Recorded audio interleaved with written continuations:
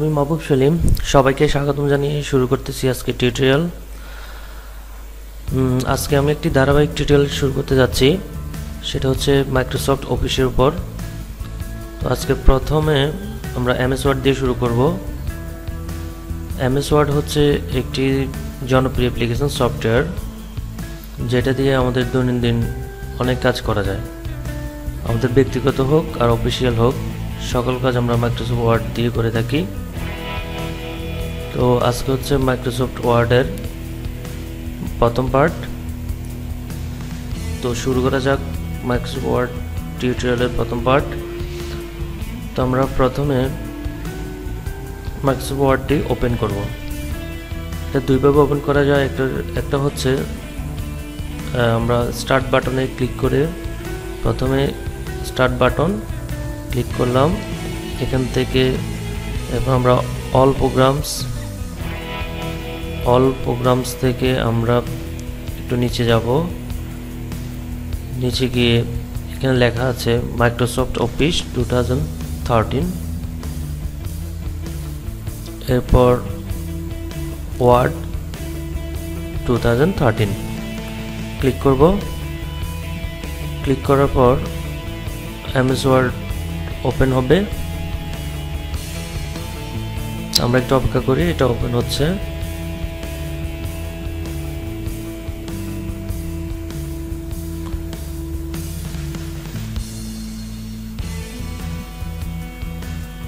এটা আমরা দুইভাবে ওপেন করতে পারি। একভাবে তো এভাবে ওপেন করলাম স্টার্ট বাটনে ক্লিক করে, আর আরেকভাবে ওপেন করা যায় আমরা যদি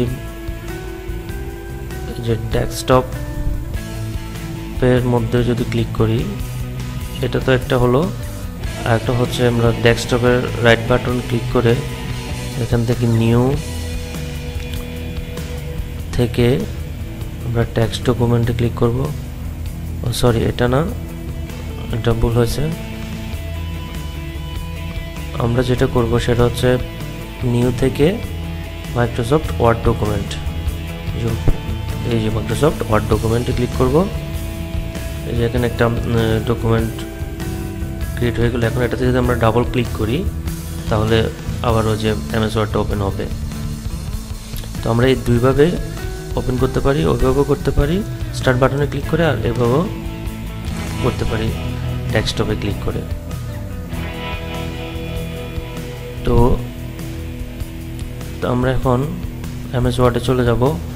এমএস ওয়ার্ডে গিয়ে এটার কাজগুলো আমরা দেখবো। এখন এবার এমএস ওয়ার্ড ওপেন করলে এরকম ব্ল্যাঙ্ক ডকুমেন্ট একটা লেখা থাকবে। প্রথমে আমরা ওটাতে ক্লিক করব, এই যে উপরে ব্ল্যাঙ্ক ডকুমেন্ট।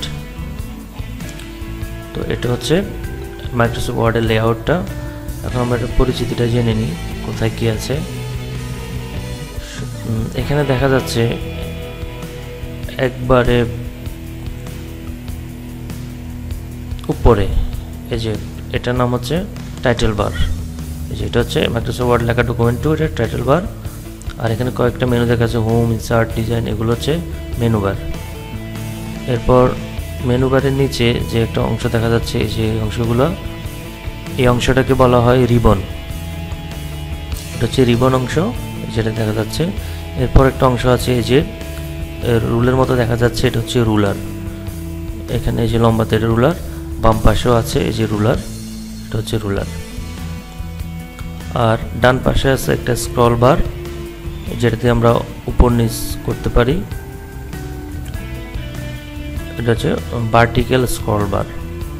আর এখন আমরা পেজটাকে যদি বড় করি, এখন তো পেজটা ছোট আছে, আমরা যদি পেজটাকে একটু বড় করি তখন নিচে আরেকটা বার দেখা যাবে।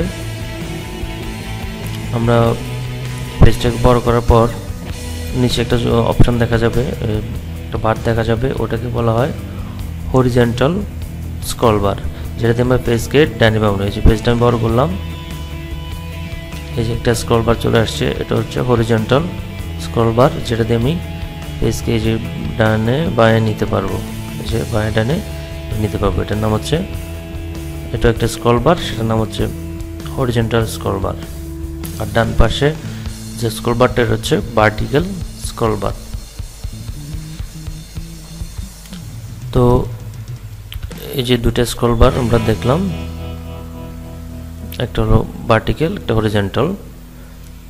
এখন এরপর আমরা নিচে একটা আছে, সেটা হচ্ছে জুমিং অপশন। আমরা ফেসকে যদি বড় করতে চাই তাহলেও পারবো, ছোট করতে চাইলেও পারবো। এখানে ক্লিক করলে, মাইনাসে ক্লিক করলে ছোট হবে, প্লাসে ক্লিক করলে বড় হবে।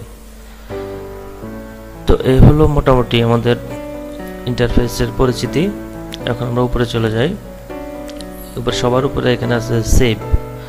সেভ মানে হচ্ছে আমরা কোনো কিছু লিখে যদি সেভ করতে চাই, সংরক্ষণ করে রাখতে চাই, তাহলে আমরা সেভ করবো। আমি একটা নাম লিখতেছি, যেমন লিখলাম মাহবুব সেলিম, লিখলাম।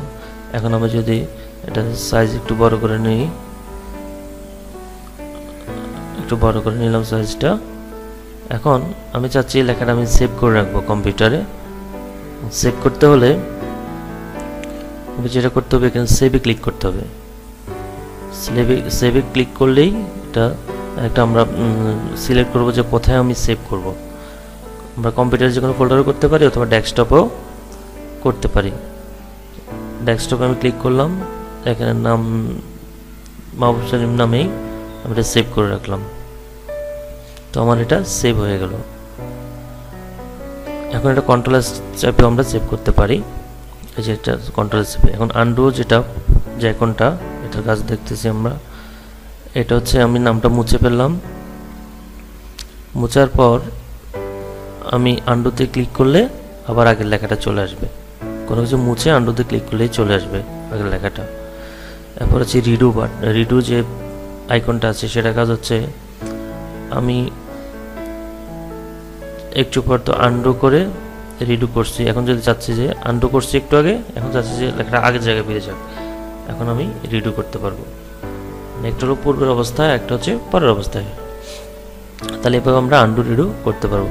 এরপর আমরা আসি ফাইল মেনুর কাজ। ফাইল মেনুতে প্রথমে আছে ইনফো, এটা তেমন কাজ নেই আমাদের। আমরা চলে যাব নিউতে। নিউতে হচ্ছে নতুন ডকুমেন্ট ওপেন করা। এই যে নিউতে ক্লিক করে একটা ব্ল্যাঙ্ক ডকুমেন্ট অপশন আসবে। আমরা ব্ল্যাঙ্ক ডকুমেন্টে ক্লিক করলে একটা নতুন ব্ল্যাঙ্ক ডকুমেন্ট ওপেন হবে, নতুন একটা ডকুমেন্ট ক্রিয়েট হবে নিউতে ক্লিক করলে। তো এখন আমরা এভাবে নতুন ডকুমেন্ট ক্রিয়েট করতে পারি। এই যে নিউতে ক্লিক করলেই শুরু, এই যে নতুন ডকুমেন্ট ওপেন হলো। এটাতে কোনো কিছুই লেখা থাকবে না, একদম খালি থাকবে, যেটাতে আমরা কাজ করব। এরপর হচ্ছে ওপেন। ওপেনে ক্লিক করলে আমরা সেভ করা কোনো ডকুমেন্ট যদি ওপেন করতে চাই তাহলে আমরা ওপেনে ক্লিক করব। যেমন একটু আগে আমরা সেভ করেছি মাহবুব সালিম নামে একটা ডকুমেন্ট, যেটা ওপেন হয়ে গেল। এরপর আমরা কোনো সেভ করা ডকুমেন্টকে ওপেন করার জন্যই এই মেনুটা ব্যবহার করব। এটা আমরা কিবোর্ডের কন্ট্রোল ও চেপেও করতে পারি। আর সেভ তো একটু আগে আমি দেখালাম, কোনো কিছু লিখে সংরক্ষণ করার জন্য সেভ। আগের মতো এখানে সেভে ক্লিক করলেও সেভ হয়ে যাবে। সেই লেখাটা আমি যদি সেভ করতে চাই বা কোনো কিছু নতুন লিখতে চাই, লিখে সেভ করতে চাইলে ওখানে ক্লিক করলে সেভ হবে, বা কন্ট্রোল এস চাপলে হবে। সেভ অ্যাজ, সেভ অ্যাজ হচ্ছে আমি একটা নামে একটা ডকুমেন্ট সেভ করলাম, এখন চাচ্ছি এটা নতুন নামে সেভ করতে। তখন আমি এটা সেভ অ্যাজে ক্লিক করে, ডেস্কটপ ছিল এটা, এখন এখানে আমরা নাম চেঞ্জ করব। আগে ছিল মাহবুব সালিম, এখন আমি এখানে একটা মাহবুব সালিম 1 দিলাম। এখন নতুন নামে ডকুমেন্টটা সেভ হয়ে গেল। এরপর আমাদের যে প্রিন্ট, সবচেয়ে গুরুত্বপূর্ণ, যেটা আমরা কোন ডকুমেন্ট লেখার পর প্রিন্ট করতে চাইলে এই প্রিন্টে ক্লিক করব। প্রিন্টে ক্লিক করার পর আমাদের প্রিন্টের সাথে কানেক্ট হওয়ার জন্য এটা সময় নিচ্ছে। প্রিন্টার চেক করতেছে আছে কিনা।